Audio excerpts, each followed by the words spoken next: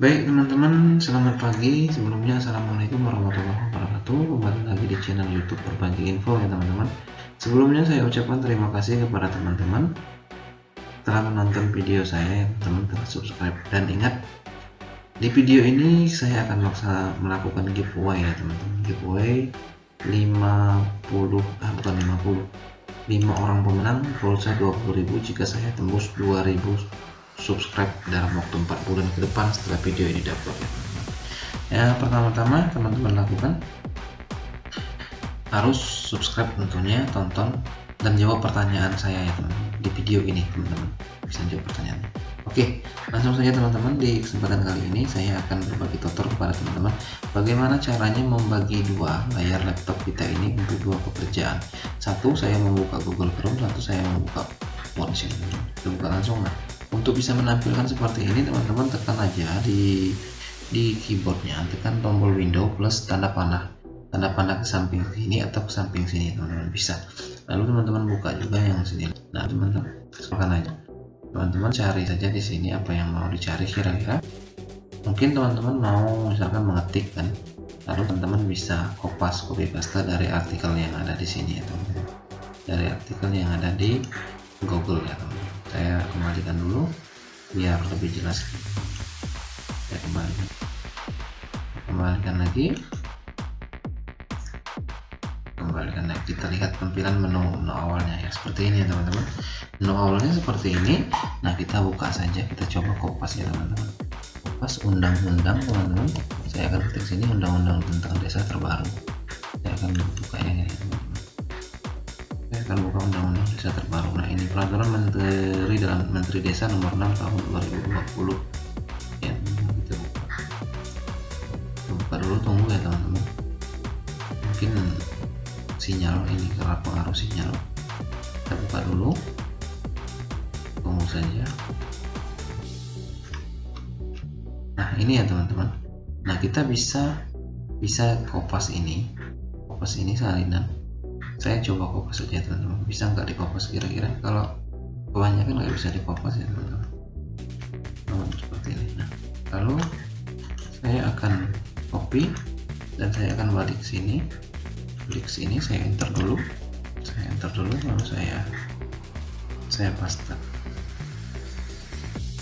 Saya paste seperti ini ya teman-teman. Nah, seperti inilah ya teman-teman. Lalu kita kontrolkan, kita rubah, bisa kita rubah. Time news Roman di sini kita buka 12 saja ya teman-teman, biar nggak terlalu besar. Ya 12 pas dengan. Lalu kita tab. Nah kira-kira seperti inilah ya teman-teman. Untuk copy paste jika teman-teman membagi dua layar laptopnya, keuntungannya teman-teman bisa langsung melihat ke sebelah kanan dan ke sebelah kiri. Kita kembalikan saja, kita coba menonton, nonton sambil nonton ya teman-teman, nonton YouTube sambil ngerjain tugas kira-kira. Kalau saya coba bisa ya, teman-teman, kita tonton dulu YouTube-nya, buka dulu YouTube channelnya ya teman-teman. Kita tunggu ya teman-teman, sabar ya teman-teman. Sinyalnya mungkin agak buruk, ini wifi-nya agak buruk sinyalnya, ini muter-muter ya teman-teman. Setelah terbuka seperti ini, kita cari dulu ya teman-teman. Cari, ayo cari ya, langsung kita cari ya teman-teman. Kita klik salah satu di sini, kita klik dulu salah satu di sini, kita klik salah satu sini dulu, sini satu. Ini ya teman-teman, kita klik dulu, kita nonton YouTube.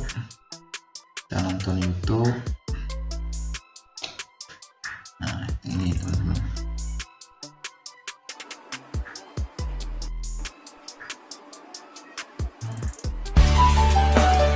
YouTube bisa sambil nonton YouTube sambil kita ngetik juga bisa.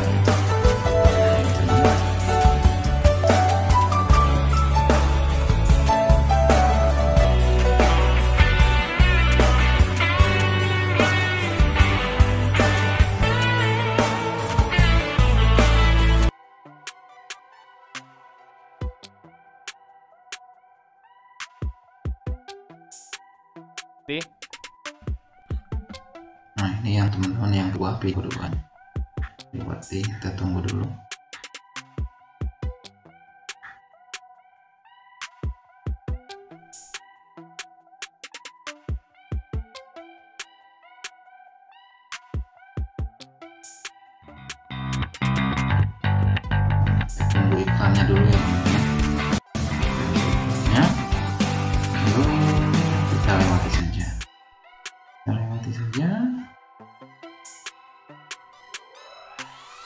Boy. Terima kasih Mas Boy, Mas Ruli, Mas respect, mereka suka. Nah ini ya teman-teman. Kalau penonton lain yang ikuti sampai komennya banyak, like-nya banyak, reply-nya banyak, maka kita keluarkan saja ya teman-teman. Stop comment. Keluarkan saja. Keluarkan saja.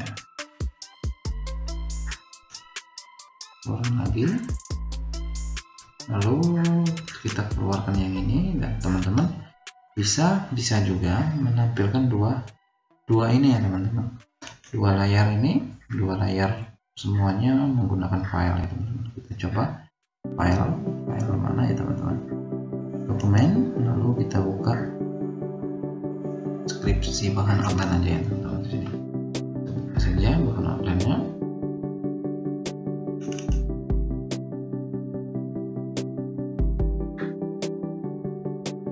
Nah ini ya teman-teman, dia sudah buat seperti kenapa semuanya. Kita atur dulu ya teman-teman, kita atur dulu.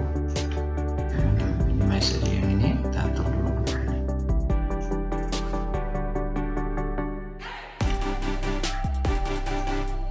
Saya atur dulu untuk membuat menjadi dua ya teman-teman. Nah ini ya teman-teman, saya yang ini telah terbagi menjadi dua. Teman-teman ketik ini timbul yang ini, teman-teman sini yang timbul yang ini. Nah jadi layarnya bisa dibagi menjadi dua seperti itu ya teman-teman. Atau teman-teman keluarkan dulu yang ini teman-teman keluarkan, lalu teman-teman view, teman-teman ini aja sama aja ya teman-teman view, lalu pilih view, lalu teman-teman yang kita keluarkan dulu satu biar lebih ini, lebih view. Sini seperti ini.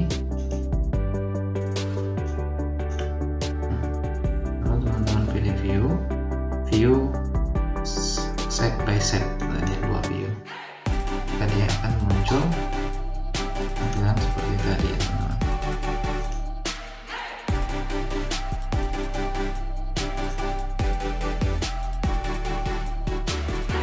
Nah, tampilan seperti tadi, kalau teman-teman seperti itu kan, dia akan berubah menjadi tampilan seperti ini ya teman-teman. Itulah manfaatnya kita membelah atau membagi dua layar laptop kita ini menjadi dua. Ada manfaatnya seperti ini ya teman-teman, bisa untuk dua pekerjaan sekaligus keuntungannya ya teman-teman. Oke teman-teman, sekian aja dulu tutorial kali ini. Jangan lupa like, comment, share, dan subscribe. Di sini saya tidak bermaksud untuk mengajari, tapi saya hanya ingin berbagi kepada teman-teman.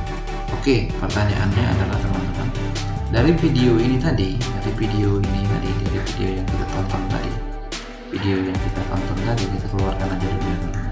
Keluarkan yang ini. Di video kedua saya telah membuka video keduanya ya teman-teman. Membuka video kedua, itu channelnya siapa dan judulnya sendiri apa kira-kira teman-teman. Judulnya sendiri apa itu? Judul ini tadi ya teman-teman, judul yang diomongkan sama orang yang berbicara di dalam video ini tadi ya teman-teman. Teman-teman silakan jawab pertanyaannya di kolom komen, dan syaratnya saya akan membagikan 20.000 untuk 5 orang pemenang setelah saya mendapat 2.000 subscribe ya teman-teman. Teman-teman tonton video ini, teman-teman tongkrongin dan jawab pertanyaan di kolom komen.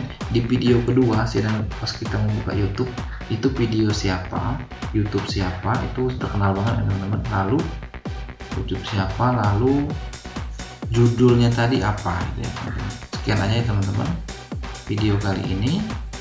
Saya bukan bermaksud untuk mengajari, saya hanya ingin berbagi. Akhir kata, billahi taufiq.